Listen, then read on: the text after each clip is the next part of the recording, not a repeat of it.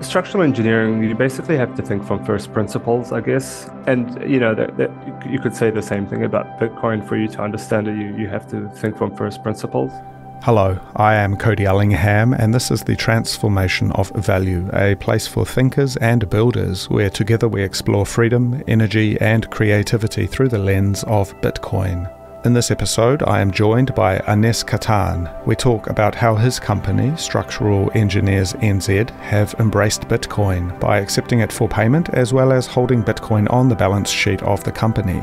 We talk about business, Aness's background and his Bitcoin story, and the broader outlook for the construction market and housing sector as it relates to inflation and monetary policy. Now, this show is supported by you. My vision is to make the transformation of value into something that we can take with us into the future. If you want to help me grow this show, please consider making a donation either through my website or by tipping directly to the show's Bitcoin wallet, or just pass this episode on to a friend who you think may enjoy it. Finally, you can always email me at hello@thetransformationofvalue.com and I will get back to you. Thanks for joining me today. I thought we could start off with a bit about your engineering background and your company, Structural Engineers New Zealand, please. Oh, thanks for having me, Cody. Well, I started studying when I was in 2007 and finished in 2010. It just happened to be both my brothers are also engineers, but we all kind of took different paths. My eldest brother, Sidir, he went in straight into structural design his whole career. Our middle brother Faris went into project management, sort of construction management, and eventually sales. And I did a bit of both. So I did structural design to start with, and then went and worked in civil construction. After a few years, so Sadir worked at Worley Parsons with a colleague, Ted. And after a few years of working together, Ted decided to leave and start his own thing. And he actually started the company, Structural Engineers New Zealand. Once he had a decent amount of work, asked Sadir if he'd like to join, and Sadir did so in around 2014. So it was the two of them to start with. Ted eventually decided to move to Thailand to live there. So Good life.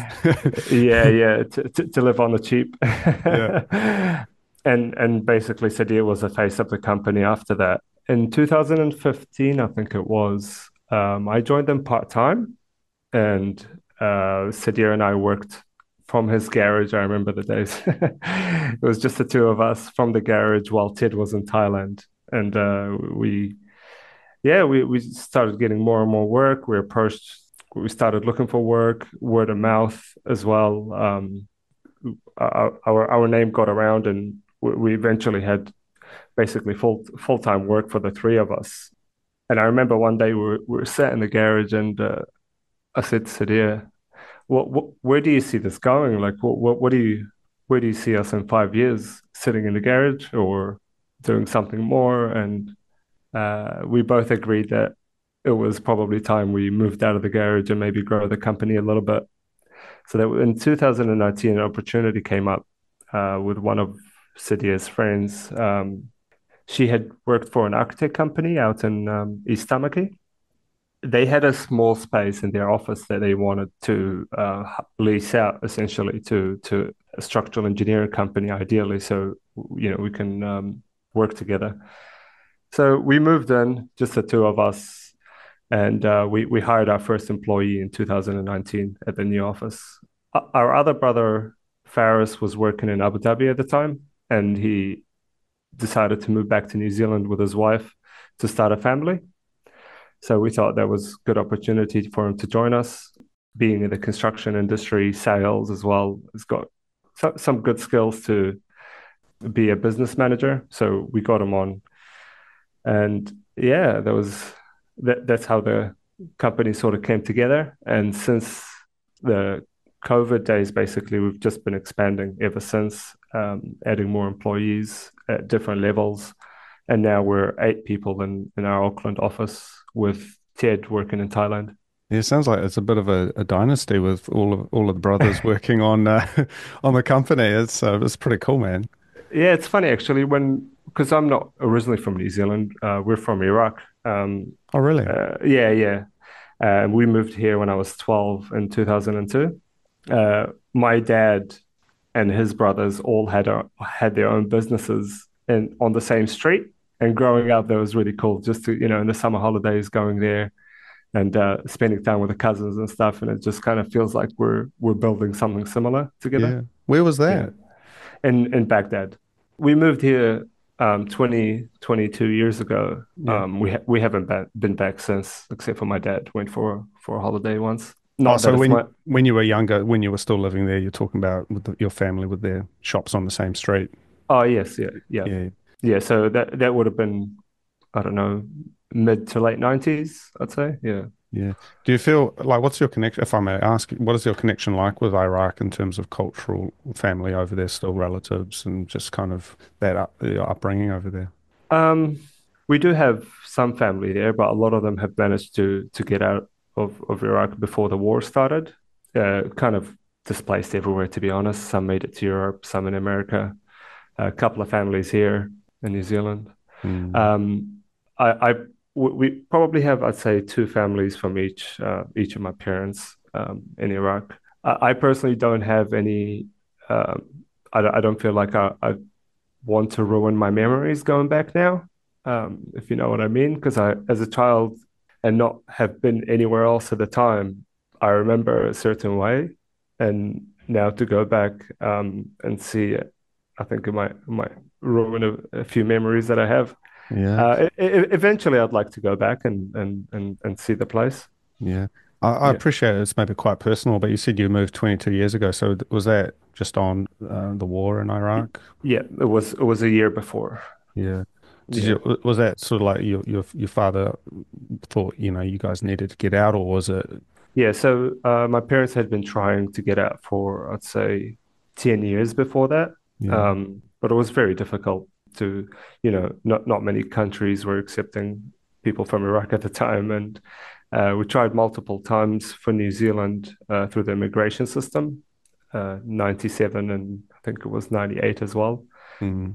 At the time, New Zealand was accepting, but my dad failed the English test a couple of times. Oh So no, the old man. unfortunately, the old Yeah, man. yeah, yeah, My auntie's family were able to come, yeah, and eventually my mum came for a visit, applied for a visa, and then pulled us up through that yeah. eventually. Yeah. Well, what strikes me, and again, as I said, I appreciate it's quite a personal thing because I mean, there was a lot of devastation brought to that region, and you have fond memories of it, and I think this idea that you guys have now been able to bring this, you and your brothers have been able to build this company, which is doing amazing stuff, and you're hiring people, and I mean, it's a it's a success story. I mean, I think that's pretty awesome, man. I mean, that you guys can do that, and be working on something as important as structural engineering, which I guess if we could maybe talk a bit about what that means, maybe people aren't aware of what's involved. I mean, how the industry works and the different players. Maybe you could just tell us a bit about that, please. Yeah, sure. So structural engineering it's a branch of civil engineering, and it focuses on analyzing and designing the structural components of a building or a structure to support the loads that are induced on it. Um, and the loads come in a few different variety of ways, and you have your vertical loads, so your gravity loads, the self weight of the building itself, as well as the live loads, people using the building. And you've also got lateral loads, horizontal loads induced by wind or seismic loads, earthquakes. So we essentially have to resolve those forces through the structure and resolve them at the ground at the foundation level. Yeah, so it's Yeah. it's basically the spine of the building, Mm. if you will. And Yeah. and you work quite closely with the architects. Like, I mean, what's that structure look like in terms of the kind Mm. of the hierarchy and the relationships with the other players? Yeah. So let's take a house for example. Typically, the client would work together with the architect and come up with a design of how they want it to look, and the architect may specify some load-bearing systems that we would eventually it would come to us and we would design those and um, we'd specify the beam sizes, the bracing elements, the roof structure, floor structure, and the foundation. Mm. And we work closely with the architect, collaborate with them throughout the project to deliver it. Yeah. I am keen, Aness, to just maybe touch a little bit about your Bitcoin story, and I hope we can loop this back into the building and engineering stuff. But tell me about how you got into Bitcoin, please. But like many do, I heard about it a few times and just really didn't pay attention. Let's say that was probably around the 2017, 2018, it made mainstream news during that cycle. And I did hear about it and, it crashed after that. So Yeah. I didn't really think about it at the time. In 2020, during the COVID crash, my friend actually mentioned to me, you should get in now. It's a good time. And I remember saying to him, I think I'll wait for 1K. Oh no. That was a costly decision. Yeah. Yeah. Not long after that, my partner and I were looking to buy a house, let's say towards late 2020, and we were just seeing the house market just go ballistic. Prices were going up 30, 40% over CVs and whatnot. Uh, I was just thinking, what's going on? Like, what's actually happening? Um, so at the same time, my friend who had told me to buy some earlier hit me up again and said, it's never too late. So I bought a little bit, started learning about it, and it all came together for me, after a couple of years of learning about how Bitcoin works and then also how the existing financial system works. And it just made sense, why house prices were going up when we were trying to buy. And it finally clicked, It took a while. I was you probably didn't want to know me at the time because I couldn't stop talking about it. But I've, I'm sure we all go through that. But I've Yeah. kind of relaxed a little bit now. Yeah, me too. Not really, actually, but oh, Yeah. that's So awesome, man. So you went through it. You studied it. I mean, was there anything influential that really helped you understand and make it all click? yeah, I mean, honestly, I clocked all the podcasts, but I'd say the Bitcoin Standard was a big eye opener, and then Jeff Booth's book was that Price of was tomorrow. amazing. Yeah. Yeah, The Price of Tomorrow was yeah. I read it a couple of times and watched his podcast with Robert Breedlove, Mm. that whole series, and it's just opened my eyes a lot about Yeah. what's going on. And the funny thing is, since that time, I started following people on Twitter and whatnot on YouTube, and you just, for me, I've just been listening to people, and everyone has their opinions and whatnot, but you just look back and think, who's been right over the last couple of years? Who got it right? And to me, Jeff Booth has been one of those people. He's been spot on.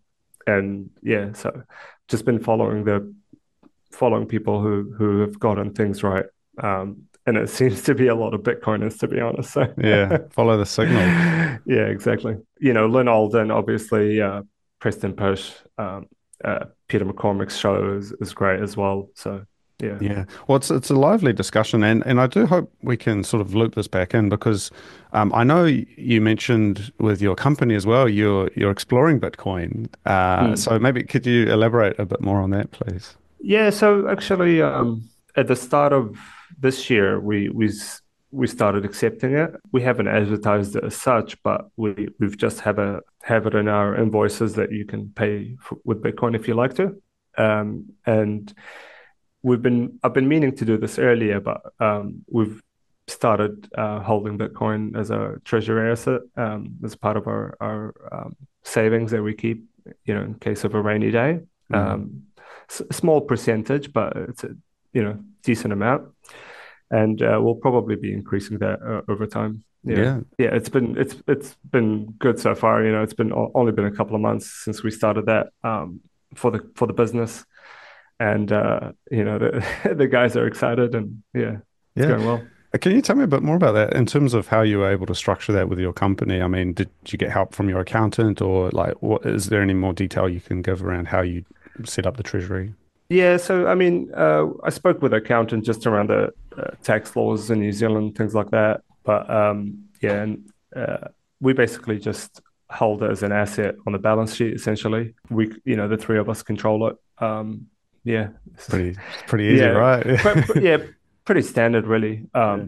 And I just wanted to mention it's not paper Bitcoin. It's It's real Bitcoin. it's real Bitcoin. Oh, that's awesome. I want to link this back to the engineering thing because it seems like the work you do, I mean, this is really important stuff. You know, the building needs to be safe. And obviously, New Zealand is an earthquake-prone country. So there's a lot of need for buildings to withstand, seismic pressures, environmental pressures. And how this relates to Bitcoin, because, Bitcoin is, I mean, it's sound money. And I mean, have you just on a conceptual layer, have you been able to sort of connect and connect those two ideas? Hmm.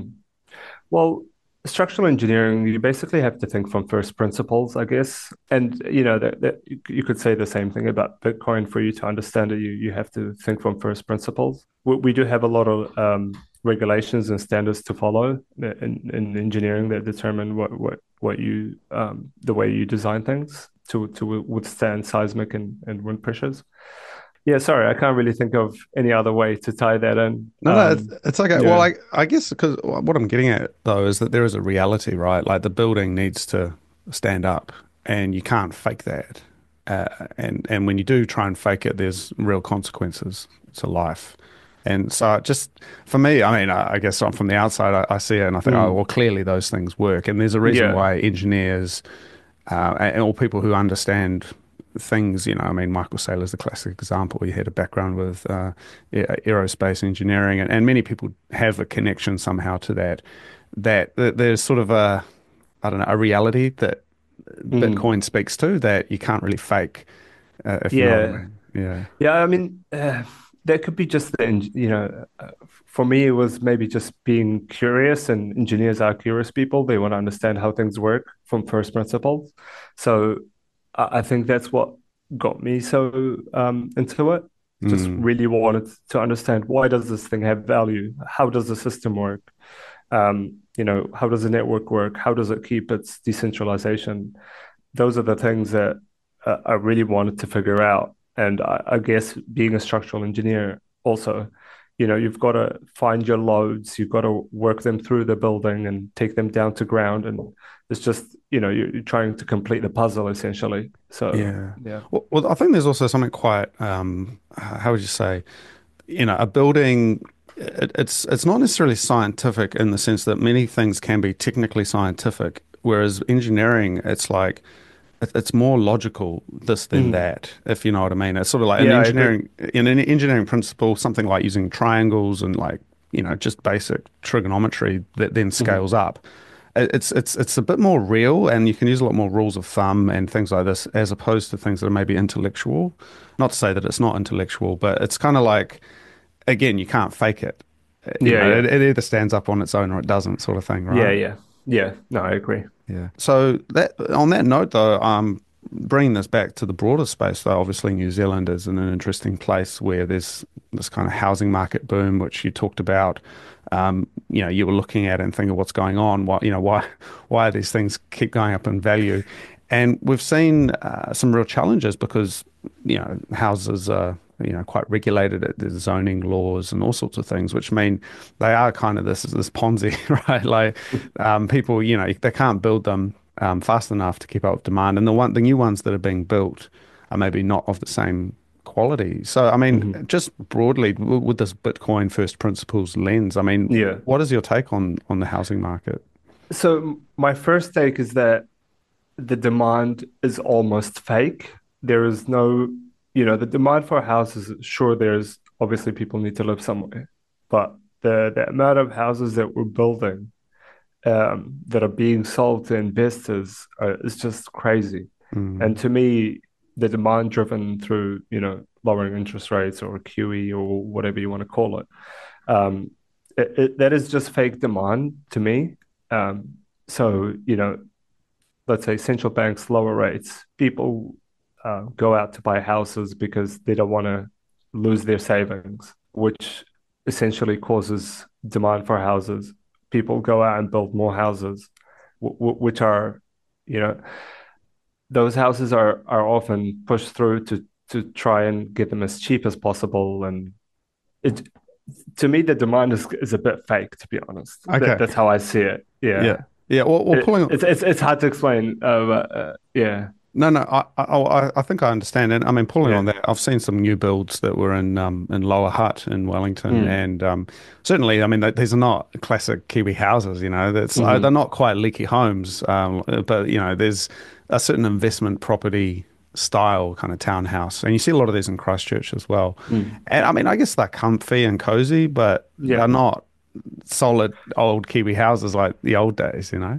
Yeah, no, I agree with that. And I think that just shows that this just speaks to what people can afford these days, essentially. So, you inflate everyone's money away, they're going to afford smaller houses or ones that are built on top of each other. Mm, So that's how I see it, is that the market is providing what people can afford.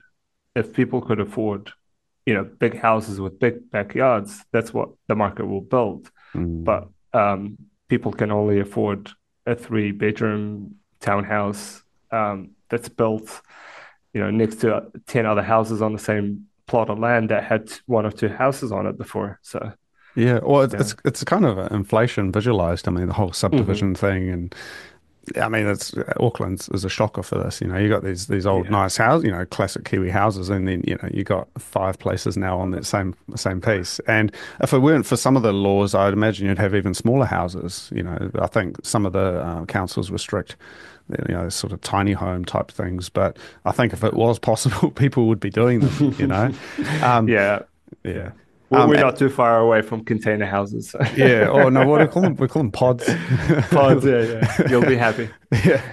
But I guess I wanted to also talk a bit about the nature of the construction industry broadly, because I know for our New Zealand listeners, will be aware of like Fletcher Construction and some of these companies that have had some real major financial issues. And obviously with inflation, it makes it really hard to plan longer term projects. And so I'm thinking maybe a little bit more broadly in civil Mhm. construction. Maybe do you have any comments on just how inflation has impacted planning for bigger infrastructure stuff? Yeah, I mean, it's quite clear to see in the industry, to be honest, because projects that had started, let's say, before the COVID era, you had allowed a certain price for something, and all of a sudden, material is, 6 months delay plus 50% additional cost. It makes it really hard to plan. You can imagine a 5-year project, your prices are suddenly 50% more towards the end of it. How are you supposed to plan or make money on a project? So you can see that in the industry. There's a lot of buildings and other projects that have just taken twice as long as they should have, or costed, you know, the tunnel is a good example. I think they was it something like double what they had allowed for, from 3 billion to 6 billion, I think it was. In Auckland? Yeah, Yeah, yeah, that's the tunnel project they're doing through the CBD there. yeah, And that's just one project. You look around, and a lot of them are delayed, got major delays on them. And yeah.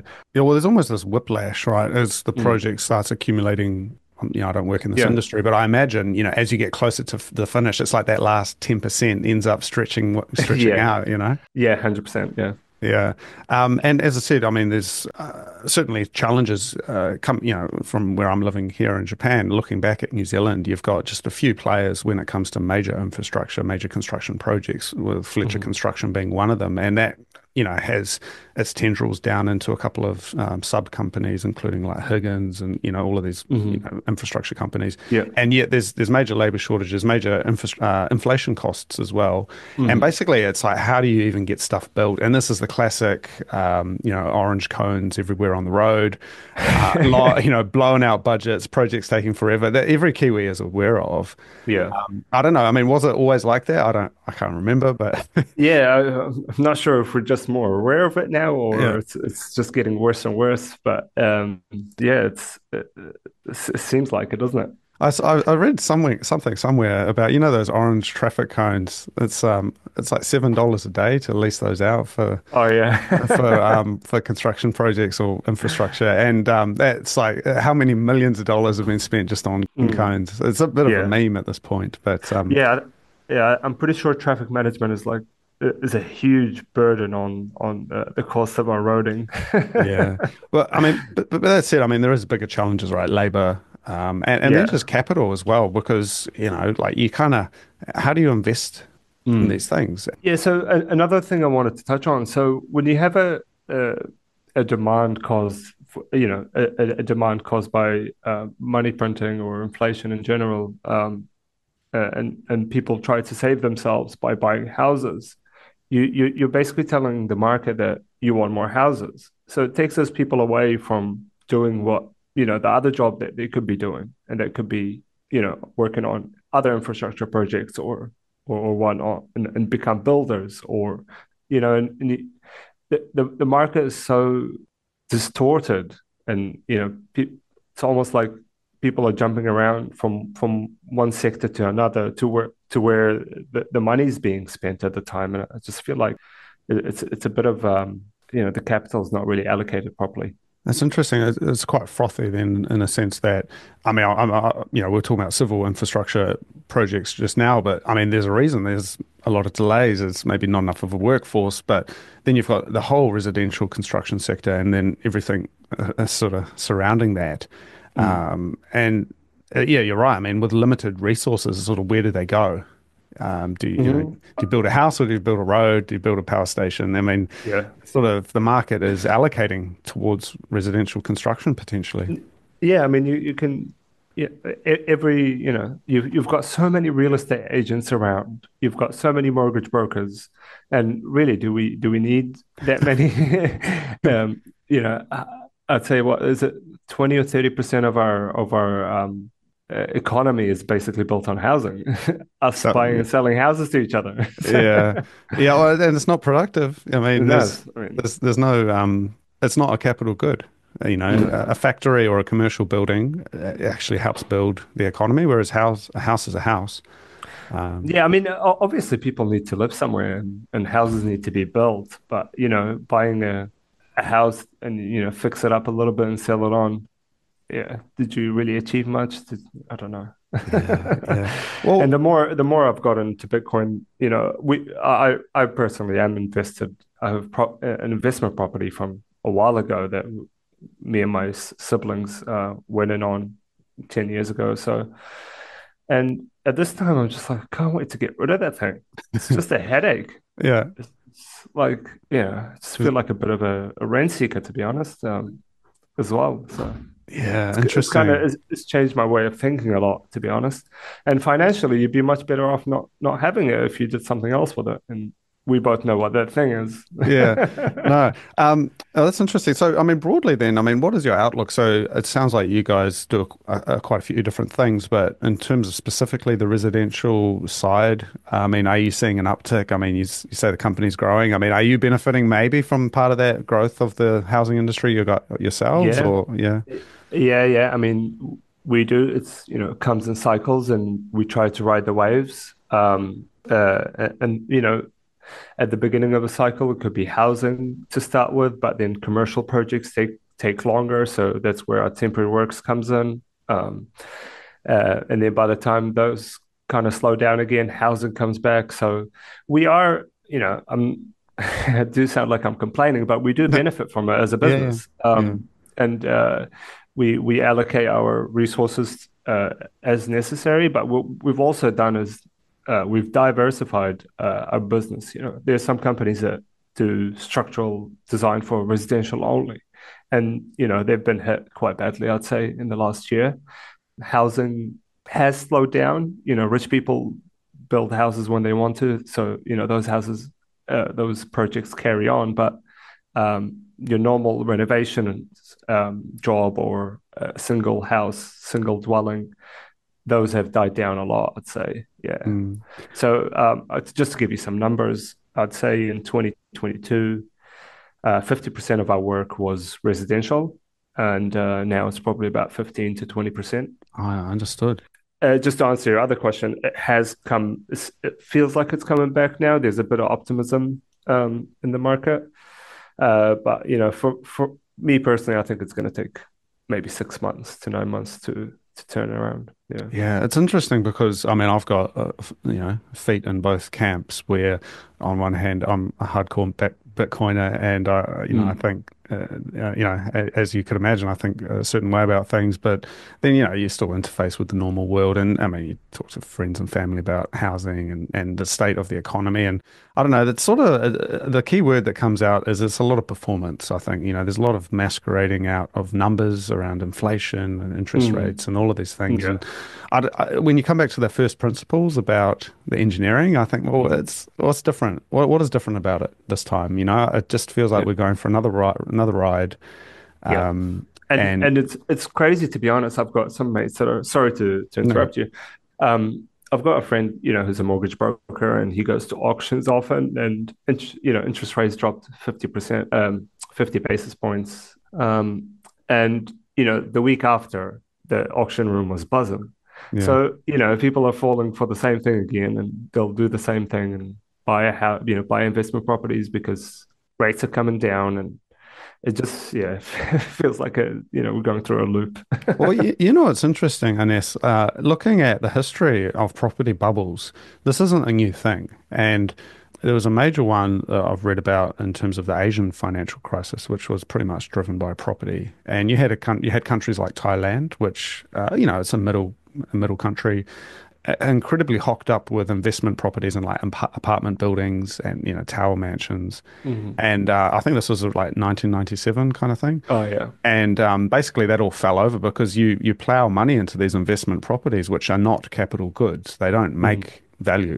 Mhm. They sink. It's their value sink, and that's at the expense of actually building a productive economy. And Mhm. this goes all the way back. I mean, it's happened in many places around the world, and it's this kind of frothy, speculative, consumer-driven investment into property, which is Yeah. I mean, the speculation happens in Bitcoin as well, to be honest, it's not immune from that, but you do see it in the property market all the time. I think New Zealand is in a bit of a different place from Thailand, I'd say. Families and people actually want to come and live here for the long term. And property, dare I say it, seems to be a safe bet. mm, I actually had a look at the numbers not long ago, and it, house prices on average grow 6 to 7% a year. And guess what the monetary inflation rate is? Well, just on that note, but the coming back to the point around Bitcoin as speculation, though, I think there is a market difference though because you can always build more houses, and I've Hmm. personally seen these Southeast Asia with the Asian financial crisis. There's these tower mansions which are uninhabited, and there's a couple in Bangkok that are like unfinished from Yeah. '97. Wow. Yeah, like there's quite a famous one Yeah. that's got fin I don't know if that was directly on the financial crisis. It might have been a bit later, but it's like a half finished building, Mm. and you can always build new ones. Whereas Bitcoin, I think, as money, it's more the way I think of it is this capital savings. It's putting money away that can then be deployed, and it's very liquid because the housing Mm. market is the most illiquid thing you could imagine. You can't sell a fraction of a house. Yeah. And so you've got this very different mechanism, which I think is less speculative than housing, which in many cases people buying off the plans, they've got paper houses, man. You know? Yeah, yeah, no, I do get what you're saying. Yeah. I do think there's, at times that I would say the mean of the Bitcoin price is probably not speculative, but there is bubbles in it, as we see every four years or so. Yeah. But I do agree that we do need something we can just store our money for when we need it, rather than speculate on houses or stocks or whatever. And that's just how I've changed my mind, the way I think now, and I just save my money rather than buy unnecessary stuff that I don't need. Yeah. Yeah. Well, that's sort of, I mean, my journey for the last few weeks has been understanding capitalism a bit better, and I've been reading a Hmm. lot about it because it's I mean, that's a bit of a rabbit hole to go down, but the idea of being able to put your money away and use Mm. it and deploy it for something in the future is quite incredible. And I mean, it sounds kind of silly, but there isn't really a mechanism to do that because if you put your money in the bank today, it's going to lose value. And if you put it into the share market, you're basically, riding the wave of monetary inflation in these index funds, which are kind of propped up by this current status quo. But Yeah. there's this new place you can park your value. And it just seems like coming back to that enables people to build value and actually create businesses and deploy capital in a Yeah. way that maybe it's almost like we've forgotten how to do that, you know? Yeah. I agree. I agree with that 100%. Yeah. So I mean, it's certainly interesting as it relates to infrastructure as well as we were talking Hmm. about, like what would it take to build a power station or transmission lines or roads or any of these things that actually, factories, the things that help create value, which New Zealand's a little bit slow with. I mean, we Hmm. we get stuff done and people are trying their best. Yeah. But it's like the nature of the capital kind of changes where the money gets allocated. Yeah. I think New Zealand as well, when you travel, you see, let's say in the UAE or in the Middle East and in the better countries there, Singapore, Hong Kong or whatever, you see their projects take, they're super quick. A bridge gets built in a week or 6 months. In New Zealand, take us probably 4 years to plan the thing. Yeah. I think that's more to do with the amount of capital we actually have in New Zealand. Well, I Yeah. mean, there's only so many cranes, man, and excavators. Like, honestly, Yeah. people laugh, but I mean, we're sharing basically all of the cranes in Wellington and Auckland. Like, yeah, Yeah, I'm pretty sure we had to get that tunneling machine over from was it either Netherlands or France? the one machine. Yeah, Oh, and it's got to go back as soon as the project is done. yeah. Well, anyway, I mean, that's a topic for another day, just sort of New Yeah. Zealand scale. But I mean, it is interesting. But overall, though, I mean, what is your outlook? I mean, we're coming to the end of Yeah. 2024. I mean, what is your outlook for, say, the next 12 months generally? For the economy in general, or Oh, I mean, let's call it Bitcoin plus your sector in terms of construction Hmm. engineering. So Bitcoin, I'm very bullish on right now. Of course, yes. Yeah, yeah, but I try not to get too ahead of myself. Yeah. Yeah, Stay humble, stay sats. Yeah. yeah, yeah. I mean, this is my second bull market now, and I honestly like the bear market better. It's Oh just so man. noisy right now. Yeah. Yeah, everyone's got a price prediction. I am bullish on Bitcoin. I think countries are figuring it out. Big companies, big institutions are figuring it out. It will take time for them to come around. I think it might be a little bit too small in size. They might, dip their toes a little bit, but maybe not in size at the moment. So, there will be a few big players that come in this cycle, I think. Mm, Maybe a couple of nations that might, sovereign wealth funds or whatever. Yeah, I think that's very likely. mm. In regards to the strategic Bitcoin reserve, I don't really have comments about Yeah, yeah, that. yeah. Yeah, well, it's early days. We'll see what happens. But I mean, this game Yeah, theory is playing out, right? It's yeah, I think it was always going to happen. Someone had to make the move eventually, and I think you're seeing it happen in real time, which is yeah. it's quite crazy actually. Mm. If you told me 3 years ago, when I was first 3 4 years ago when I was first orange build that this would happen this quickly, I'd be like, no way. Yeah, yeah, yeah. Um, in terms of the business, I'm quite positive actually. A lot of companies were laying off staff over the last year. We've been busy throughout the year, had a few slow periods, but nothing major. We're actually looking to hire at the moment, so hopefully we'll have a new draftsman soon, and maybe a new engineer in the new year. So in terms of the economy in New Zealand, I do see it coming back a little bit. Yeah. Um, Yeah, yeah, a little bit of optimism. Yeah, it's good. Yeah. yeah, at the rate of devaluation, basically. Oh, like a bit of a caveat there. Oh, Yeah. that's awesome, man. Well, I think what you guys are doing, your team and your brothers there, what you guys are doing is awesome, and it's cool to see a New Zealand business come out and talk about having a Bitcoin treasury because I don't know if there's many others out there, man, or maybe there are, but they're just Yeah, keeping it on the deal. I'd imagine there'd be a few. Yeah. I think there'll be a few. Yeah. So, we haven't really advertised that much. There was one person that almost made a Bitcoin but decided not to. Yeah, Good on him. He's done well with it. yeah, But we'll continue to accept Bitcoin because it saves us from buying it. yeah, yeah, So if anyone's interested in structural engineering and wants to pay in Bitcoin, welcome you with open arms. So yeah, yeah. reach out. Yeah, Yeah. awesome. So, and if people want to find you guys, I guess, yeah, where do you want to send them? Yeah, website is structural-engs.co.nz. You can find our details there. You can email us or get in touch. Yeah, Um, yeah, so I mean, hopefully in the future there'll be some big Bitcoin mines built in New Zealand somewhere, and we can be involved in designing the warehouses. So yeah, yeah, yeah. Well, I mean, it would be perfect to have you guys come in and build some structurally sound Bitcoin mining facilities. We're yeah. certainly going to need some more of those in the near Mm. future. Yeah, I think it's exciting, man. The Bitcoin economy in New Zealand starting to emerge. Yeah, I mean, I can see it with the guys at Lightning Pay. They're moving. They're doing bits, and there's a few things happening. I'm yet to go to a meetup, to be honest. Just been so busy with the new baby and the business as well. But I would love to go to a meetup in Auckland and meet some of the Bitcoiners here. Yeah, yeah. No, that sounds awesome, man. Well, hey, Aness, I appreciate your time and joining me today and sharing what you guys are working on. I think it's brilliant, and yeah, hope we can keep in touch. Thanks, Cody. Appreciate it. Thank you for listening. I am Cody Ellingham, and that was the transformation of value. If you would like to support this show, please consider making a donation either through my website or by directly tipping to the show's Bitcoin wallet, or just pass this episode on to a friend who you think may enjoy it.